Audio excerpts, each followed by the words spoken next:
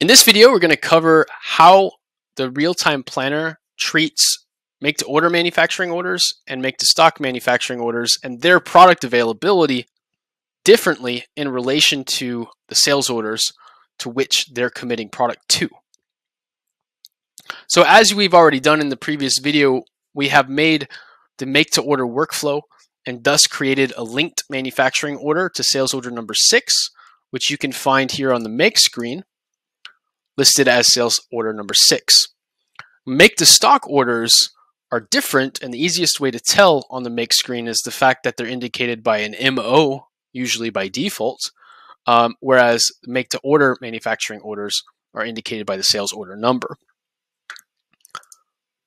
We've also covered the fact that sales orders, when dragged and dropped, for example, if we take the sales order 6 for Mary, will also change its position in the make queue on its order of prioritization when it comes to making it. And this gets reflected in real time on both sides and updates all of your manufacturing operations as well in real time. So let's say, for instance, that your business does a little bit of both. You both make items to stock and you both make items to order. And how do you build that into your workflows? It's a bit complicated. And the reason why it's complicated is simply just due to the fact that in some cases you might be making the same product that you keep in stock, but also have a special order at the same time. And a simple example of that is the one we're using, which is furniture.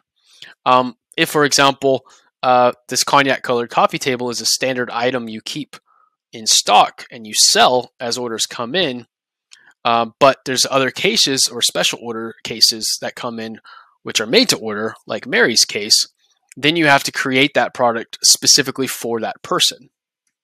And one of the things that you need to make sure of when you're running a manufacturing operation is that you don't accidentally send the wrong product to the wrong customer.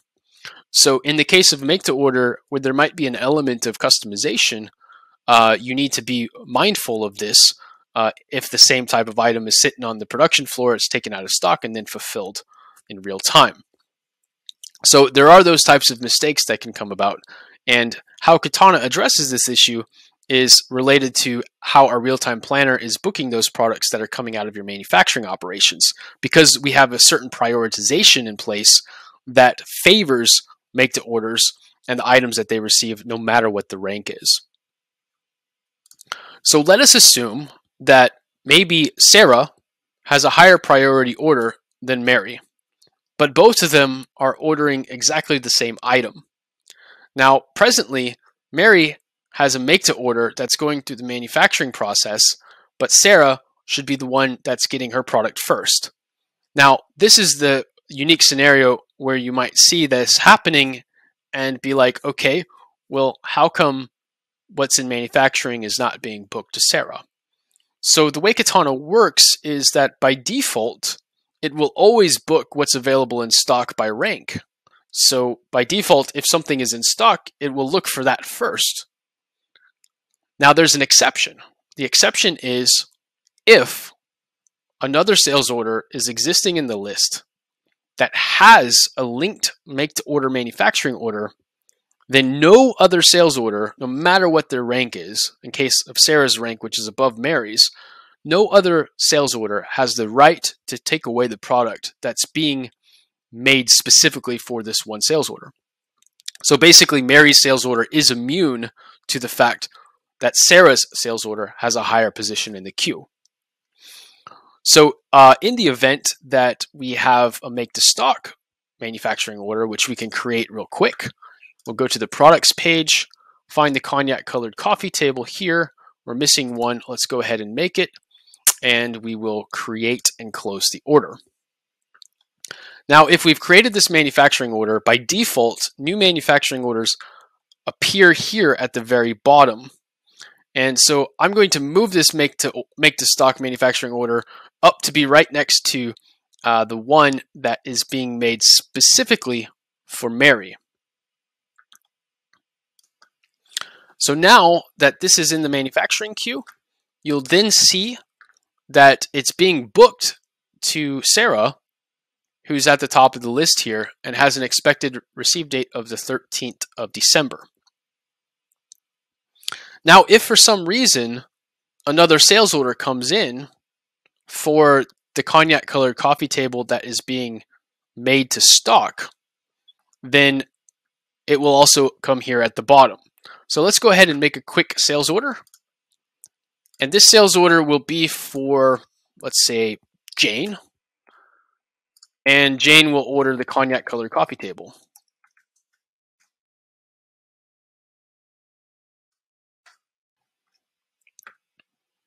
So once that's been done and we exit out, then it appears here at the very bottom of the list.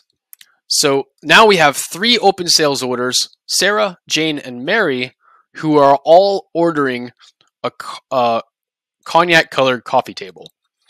There are currently only 2 of them in production. One of them is a make to order for Mary, and then the other one is a make to stock. Now, the make to order for Mary, as you can see, still has an expected date, even with 2 sales orders above it in the queue, booking the same product. So again, reiterating the point here that no other sales order can take away the make to order that's being specified for Mary. So now we have a make to stock order, and there's 2 sales orders presently that are in the queue. Those 2 are the ones fighting for prioritization on the one that's coming out of manufacturing. So you see there's an expected date means that it's being booked. Taking a look here on the make screen, because Sarah's sales order is higher than Jane's, you'll see that on the make screen that manufacturing order number 5, which is the make to stock, is being booked to Sarah. Now, there's a difference between the way things get booked between MTO and MTS, or make to order and make to stock. Make to order has what they call a static booking, means that it's locked and no other order can take away that product. But make to stock orders have what's called a dynamic booking. And dynamic booking means that when the change takes place on the sales order list, then the booking is rebooked based on the ranking in the sales order queue, but the MTO or make to order sales orders are ignored. So right now it's Sarah.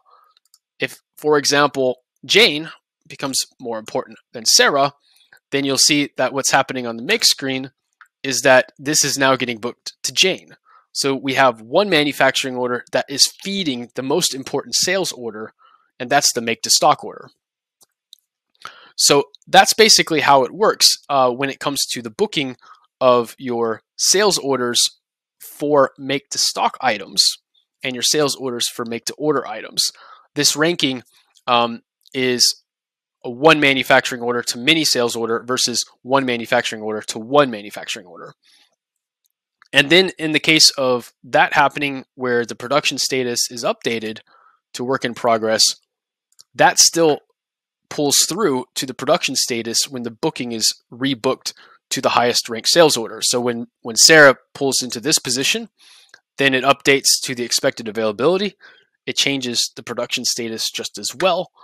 And then, of course, when that manufacturing order is also completed and changed into a done state, then it changes to production as done and sales item is in stock. If I swap them around, then that one gets the booking. So the relationship on this hand is exactly like so. Sales order number 6 goes higher into the queue.